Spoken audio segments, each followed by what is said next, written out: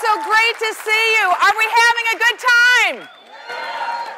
Me too. I'm so excited. I just have to let you know ahead of time that I can't stay long because I'm being audited by the IRS, so I got to get going. But you've been there, done that. You know exactly what I'm talking about. I am here today to rev you up, but to also say thank you, because what you did for America is stellar. It was life-changing to the lifeblood of this nation, because you and the movement that we represent took the gavel out of Nancy Pelosi's hand in 2012. You did that.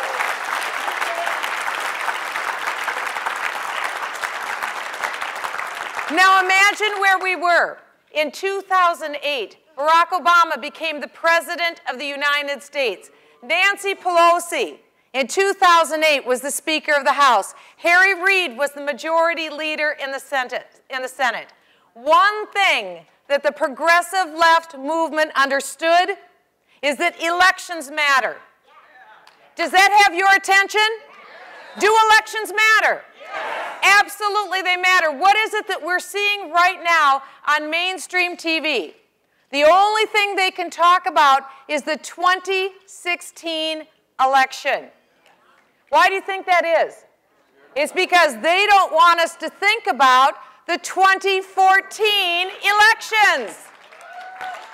Now, why are the 2014 elections so incredibly, powerfully important?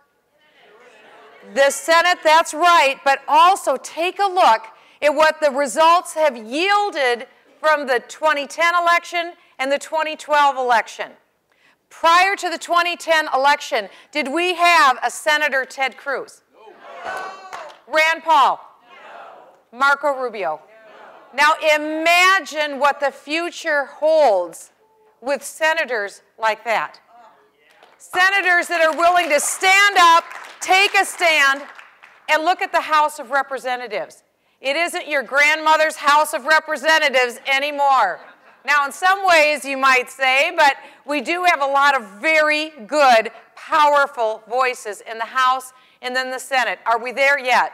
No. Do we have a ways to go? Yes. Who's going to do it? We are. That's right. We are going to do it. Because the Tea Party movement at its core is an intellectual movement. It's a movement that's based on ideas. And these are ideas that I would put up against any ideas in the world. There's a wonderful group who did over 200 years ago. In fact, not only did they put the ideas up, they contended for those ideas. To the point of their blood, their treasure, movement, their family, they laid everything on the line. I think I'm in a room right now with fellow patriots who are willing and who have laid it all on the line, and I thank you. I thank you. There is a temptation in our movement, and I've seen it, and perhaps you have too, that at a defeat, and we get them, that at a defeat, when things don't go our way, sometimes we can tend to take our marbles and want to go home. You ever been there? You ever felt like that? Is that the right thing to do? Now remember, in his State of the Union address, President Obama, when he was speaking of the government takeover of health care, said that we've been working on this for 75 years. Do you remember that?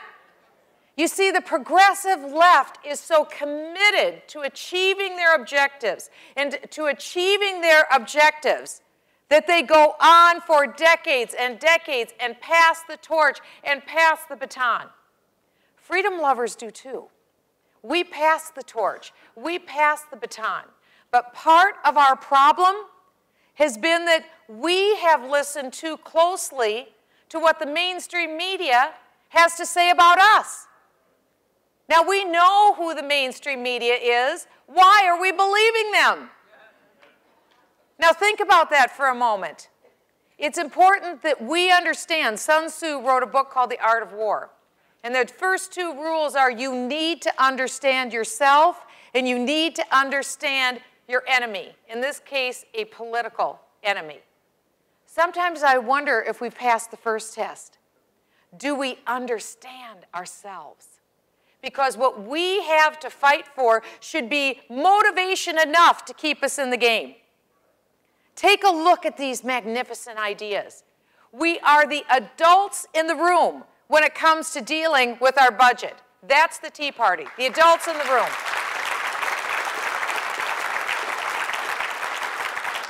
We are also the conscience of the Constitution.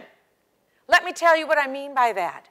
The Constitution isn't just a document that was created over 200 years ago that had some nice sounding phrases and that just seemed like a good idea at the time. It is so much more than that.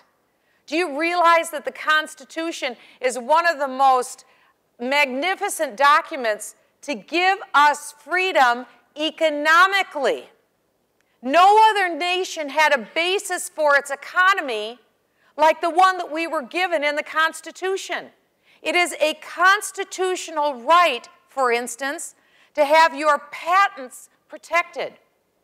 Think of what that did to establish the United States as an economic powerhouse. What that document said is that your creative heft, not just your brawn, what you can produce with the strength of your arms, but your intellectual heft, your creativity, what you produce is your product, not for anyone to steal. They have to rent it from you. They have to buy it from you. Patents meant something. That was an American creation.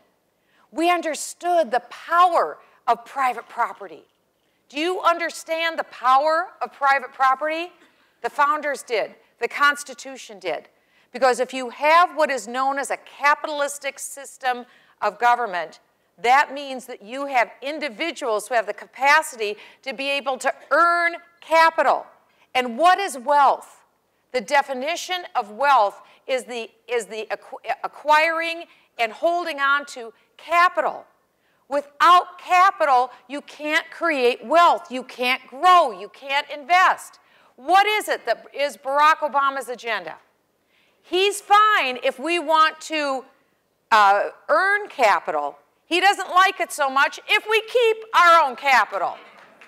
Because he sees that our job is to be able to create it for the purpose of giving it over to him. That has nothing to do with our form of government and nothing to do with these magnificent ideas for which we contend. I'm here today to say to everyone in this room, our time for contending is here and it's now. And we focus between now and 2014, because elections matter, on making sure we elect the most conservative people we possibly can to the House of Representatives who aren't ashamed of our beliefs and of our Constitution and of our Declaration. We do the same in the United States Senate.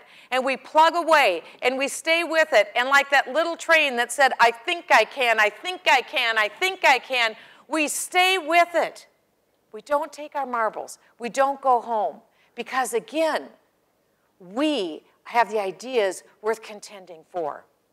People knew that throughout time. I want to quickly end with this small history lesson. The world was safeguarded by what was called Pax Britannica. How many of you heard of that? Pax Britannica. For about 100 years, the world saw the economic and military superpower of the world as Britain. That changed. It didn't stay that way.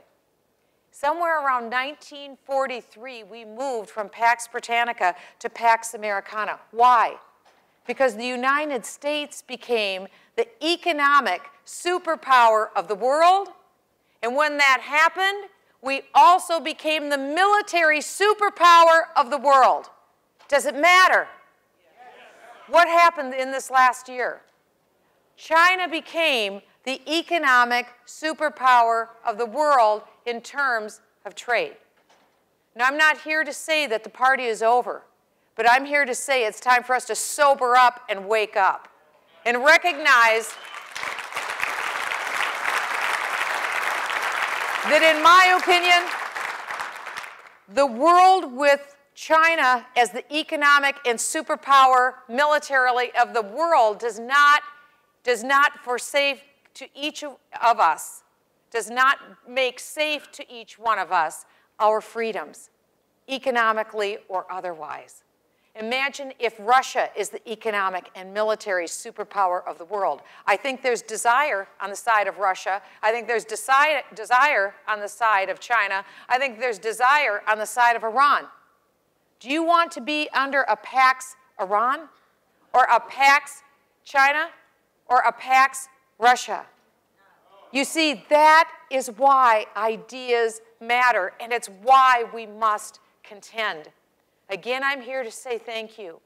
You did it by putting the brakes on the agenda of Barack Obama by taking that gavel out of Nancy Pelosi's hand. We have a very real opportunity to throw the sand in the gears and stop it and take the gavel out of Harry Reid's hands this November. Let's not blow it. And when we do that, that means that the door is wide open for a generational shift by electing for president a constitutional conservative in 2016. If we do that, and if we do it right this year, let me tell you, not only will our children thank you, the world will thank you. The world will thank you. Because to where do the sane people of the world repair when they look for freedom? You all remember that case of the mother and the little boy who left Cuba in an inner tube over 90 miles of shark-infested waters to get to the United States. You see, we matter. We matter to the freedom-seeking, loving peoples of the world. And that's why it's to us. It's to us to contend for these ideas. And with a group in this room, I know that we have the intellectual ballast. I know we have the fortitude. And I know we have the energy to make it all happen. It's up to us. Let's take the challenge and get it done. God bless you, and God bless America.